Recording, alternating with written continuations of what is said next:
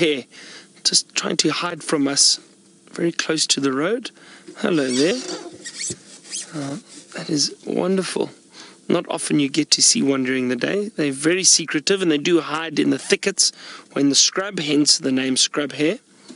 That's interesting. Is that a big tick on its back? Oh, that's hectic.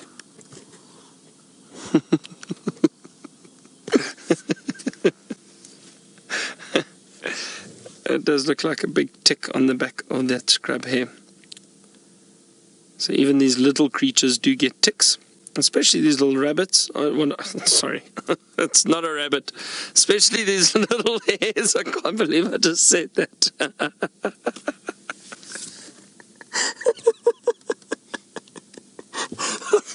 It's not, sorry, it's a hare. It's not a rabbit. Even these little hares who live in thickets, obviously they would pick up quite a few ticks and fleas.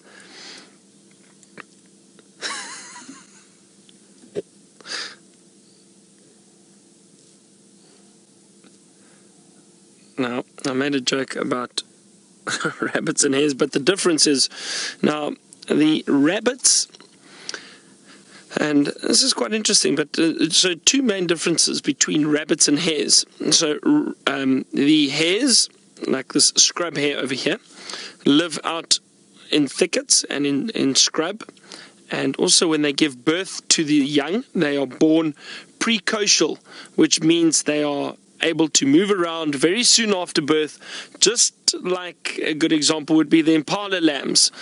Very soon after birth, they're able to stand up, walk around, eyes open, ears covered in fur, and they can move around and keep up with the females. Same with the scrub hares. The young are born precocial.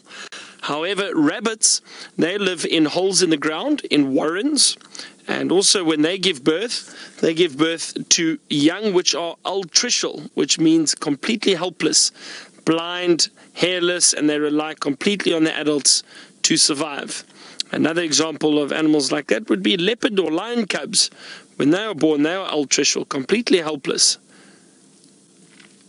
So that's the two main differences between scrub hares or hares and rabbits.